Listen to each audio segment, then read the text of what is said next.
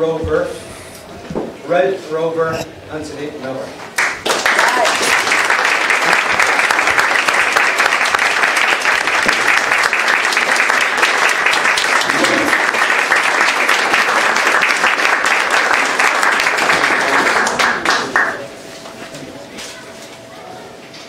I have got to say, this is either the best place to have a contest or one of the hardest places to have a contest.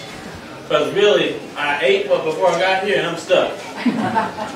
Thank you, Cheryl. Appreciate it. Fellow Toastmasters, honored guests. Have you ever played a game called Red Rover? Yeah, Red Rover. Okay. You have two lines of kids, and each of them has a hand and a hand, and there are two lines, and they're facing each other about 30 to 40 miles across. And they say to the other one, Red Rover, you send Billy on over. And Billy comes out of that line fast as he can. And he's running, and what he's going to try to do is he's going to try to break through our line. And if he does break through the line, then he gets to take one half of the line and take it back over to that other side. It's a great game. It's a great game. I mean, when you're not out there, wrestling bulls or just cleaning out the stables, there's nothing better than, getting some folks out and playing Red Rover.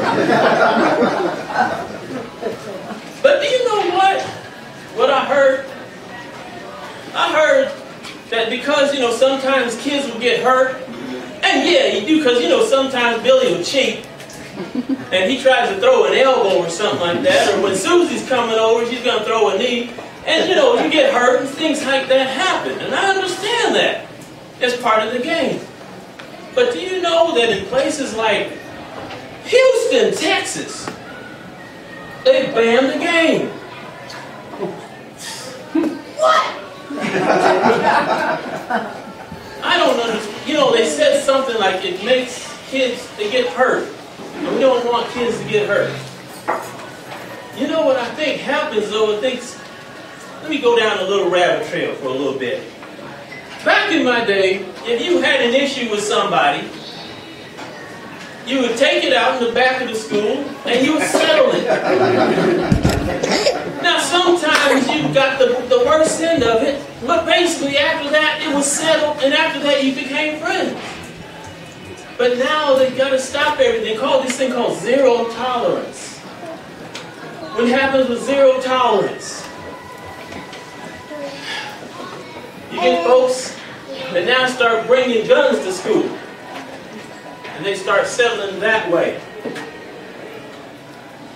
You guys know folks named, what's his name? Seth Walsh, Taylor Clement, Raymond Chase. Three guys that they said bully. Bully. And you know what they did? They committed suicide.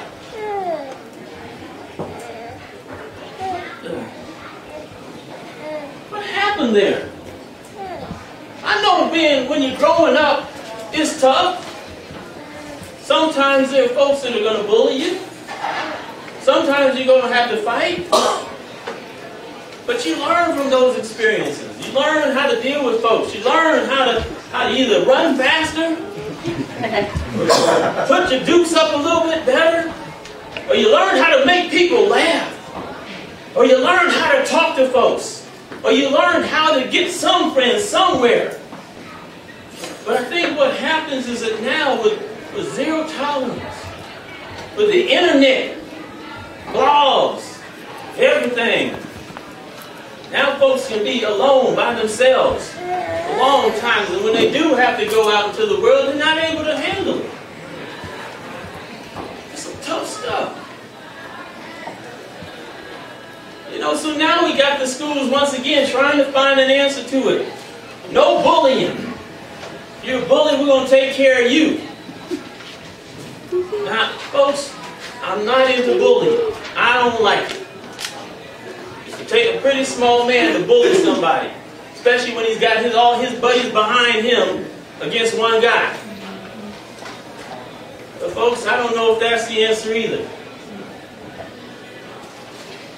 You know, if you kind of let some folks just handle it. Kids handle it.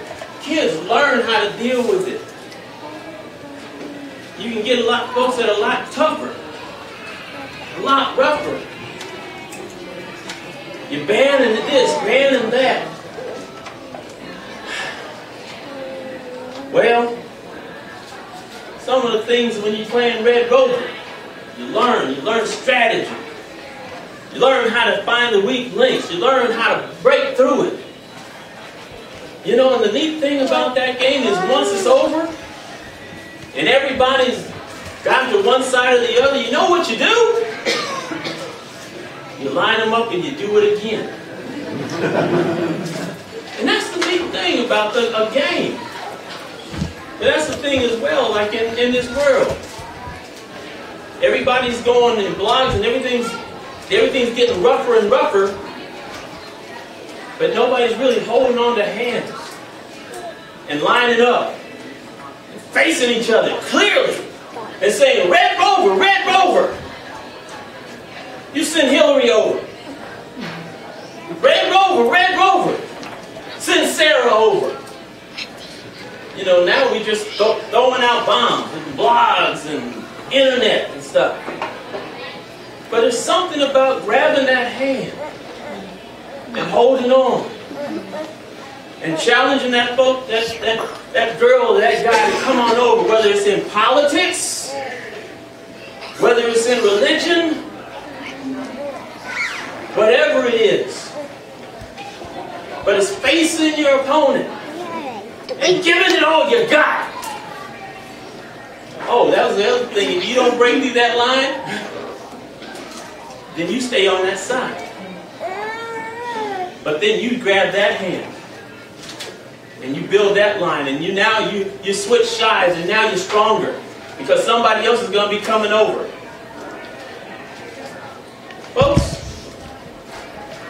that's one of those beauties of the Red Rover.